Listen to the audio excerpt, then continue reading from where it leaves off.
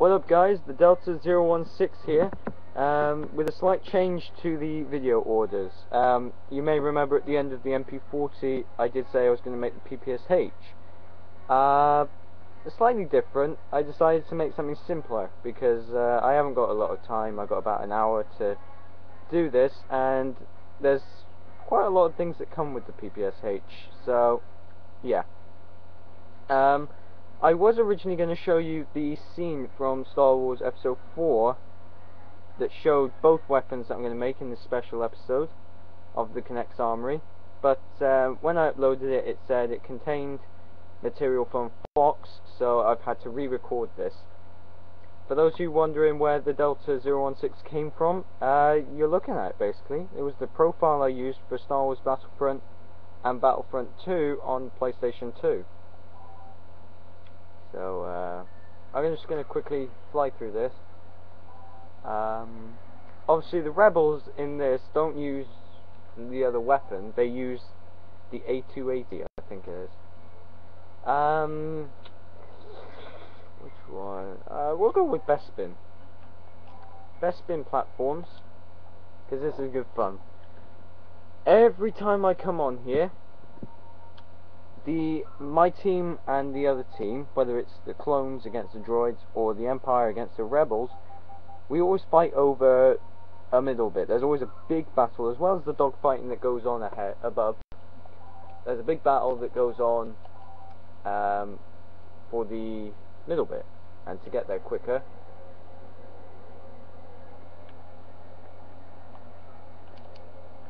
This might kill me, and it didn't. I don't like the fact there's no sprint for this, but then again, this was the first Battlefront. Of course you hear something, I'm right above you. I hear something. Santa Poodle. I survived! So here we are, the E-11, and yes, I got killed, don't laugh about it. So we got the middle bit.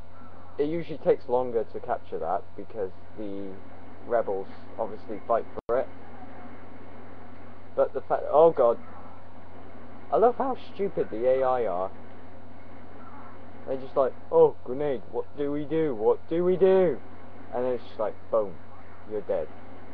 50 bullets in your head.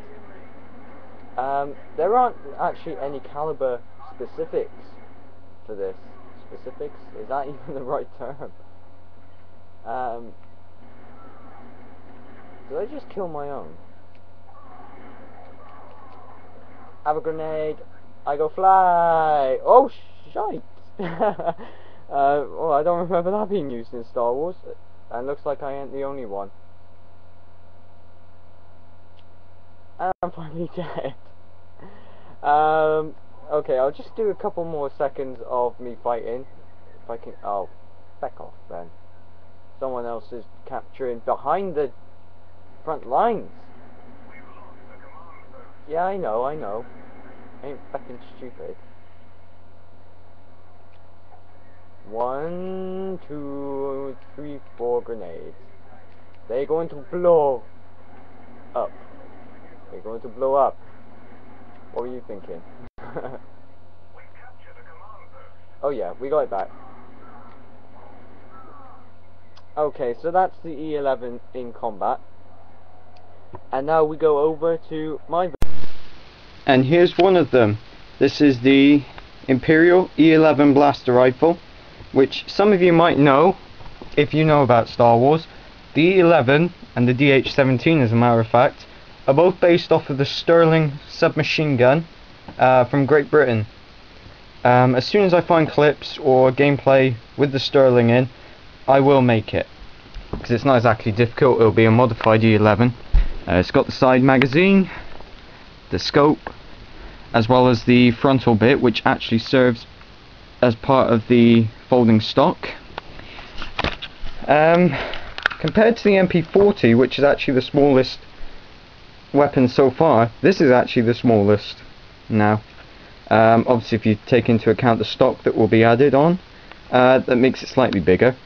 It's simple to make. Originally I didn't have that front bit, this was just an add-on. Oh god. the thingy's been slid forward. Sorry about my odd camera angles. Like my shirt, as one of my mates says, it's the Czech Republic, and that's not as in the actual country, it's in the checkers that I got the Czech on it. So yeah, the side mounted magazine, it's bigger than the original version. The original version, it was white sticks in there with the red connectors and the green stick there holding it in. The scope is new. That bit wasn't on there before. It was just added on, as you know. So there we are. E-11, not exactly big. You know, if you hold it up to your shoulder and you're looking through your eyes, that's how close it is. It's really close. So you hold it at that length, and of course, because most weapons you hold it at the front, there you are. Although you do see some of the characters in Star Wars hold it like it's a pistol. I don't know if they could actually do that with the Sterling, but here's a fact. For the bridge scene in Episode 4, A New Hope, when the stormtroopers are firing at Luke and Leia and they're trying to get across, if you look closely on the shadows, you can see empty shells flying out the side. That's because they used blank firing E-11s, Sterlings, that were just modified. So the magazine was cut down, the scope, railings, you know, all that kind of stuff. So the first add-on for this I will show you right now. This attachment turns it into the E-11 blaster carbine, I believe. Obviously I've taken this folding stock bit off, can't be bothered to take those things off. But with the stock added on, just like the real Sterling, up against your shoulder is like that. So it's as if you're holding it out like that without the stock. And the blaster carbine is actually used in Star Wars. I don't think in the films, but it is used in Star Wars Battlefront Elite Squadron.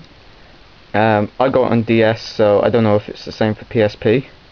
But it fires almost like a rocket shell, in a way.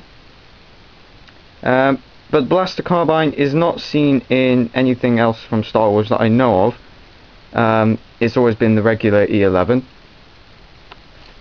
So that's the E-11, and now onto its counterpart from that battle on the Tantive 4 from Episode 4. It is the Rebellion's DH-17 blaster rifle. You will remember that cone from the MP40. That black connector, it makes it look not like the real thing from Star Wars, but it's there to stop the cone from sliding forward, because it's got a very small barrel, a very small point on the end that's showing. If I can find this one-handed, sorry, that's the visual guide for Star Wars. If I can find this fast, just kind of flicking through. Whoa, did I go past it? Well, there's a picture of Lando Calrissian holding it. Good old Billy D. Williams. Nope. Ah, feckin' hell. Yeah, you might recognise that, what I just said, from Mrs. Brown's Boys, for those that are in Britain. Oh, come on! Where the hell is it? Sorry, this is now just reading a book with the Delta 016. Hope you enjoy this. Boring. There we go. There it is. And yes, it is the DH-17, but you can see it has a very small bit on the end. I don't know if you can see that. So yeah, it's got a very small bit on the end, just like this one. And the best part is, of this model, there is the component for the E-11. You just click that bit off, you click that off, and put this on, and then you can take that fronty bit off to stick on the stock. And so yeah, there you are, a modified E-11 to be made into the DH-17 and the E-11 blaster carbine. The Delta 016 signing off. Thanks for